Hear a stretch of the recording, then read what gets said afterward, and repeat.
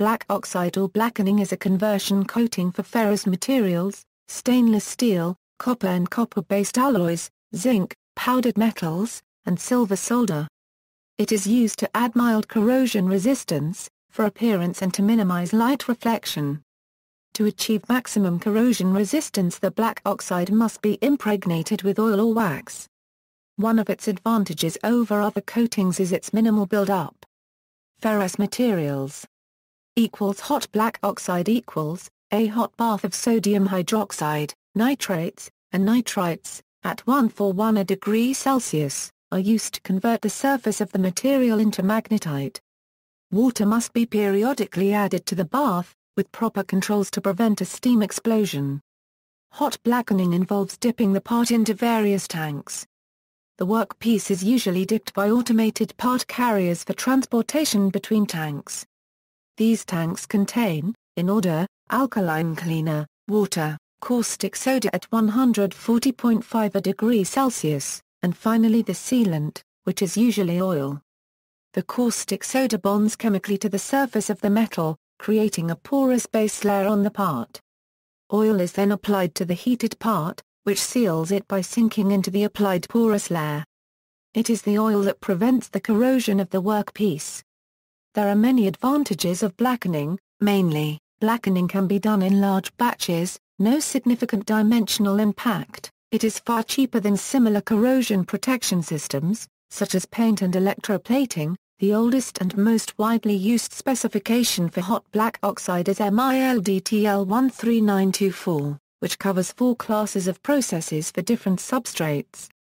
Alternate specifications include AMS 2485, ASTM D769, and ISO 11408. This is the process used to blacken wire ropes for theatrical applications and flying effects. Mid-temperature black oxide equals, like hot black oxide, mid-temperature black oxide converts the surface of the metal to magnetite. However, mid-temperature black oxide blackens at a temperature of 220°-245 degrees Fahrenheit, significantly less than hot black oxide. This is advantageous because it is below the boiling point, meaning there are no caustic fumes produced. Since mid-temperature black oxide is most comparable to hot black oxide, it also can meet the military specification MILDTL 13924 as well as AMS 2485. Cold black oxide equals, cold black oxide is applied at room temperature. It is not an oxide conversion coating, but rather a deposited copper-selenium compound. Cold black oxide offers higher productivity and is convenient for in-house blackening.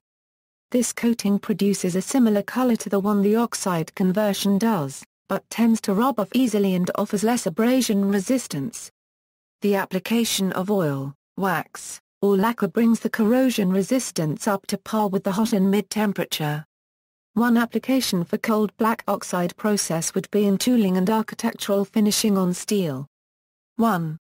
Copper. Black oxide for copper, sometimes known by the trade name Ebenyl C, converts the copper surface to cupric oxide.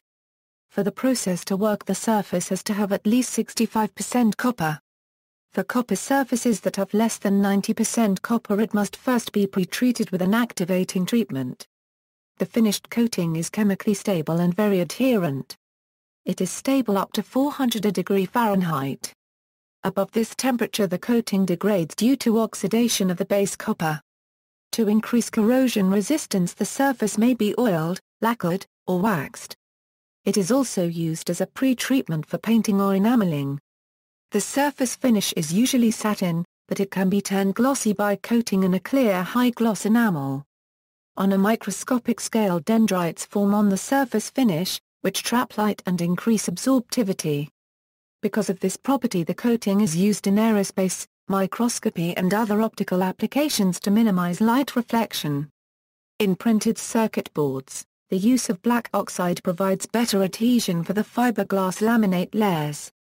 The PCB is dipped in a bath containing hydroxide, hypochlorite, and cuprate, which becomes depleted in all 3 components. This indicates that the black copper oxide comes partially from the cuprate and partially from the PCB copper circuitry. Under microscopic examination, there is no copper oxide layer. An applicable U.S. military specification is MILF 495E. Stainless steel. Hot black oxide for stainless steel is a mixture of caustic, oxidizing, and sulfur salts.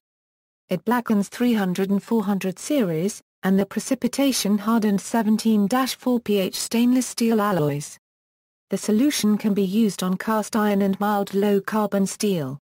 The resulting finish complies with military specification MILDTLA Euro 13924D Class 4 and offers abrasion resistance. Room temperature blackening for stainless steel occurs via autocatalytic reaction of copper selenide depositing on the stainless steel surface. It offers less abrasion resistance and the same corrosion protection as the hot blackening process. One application for room temperature blackening is in architectural finishes. Zinc. Black oxide for zinc is also known by the trade name Ebinol Z. Another product is Ultra Black 460, which blackens zinc-plated and galvanized surfaces without using any chrome and zinc die casts. References. Bibliography Aberg, E. A.L., Machinery's Handbook, Industrial Press Incorporated, ISBN 0-8311-2620-5.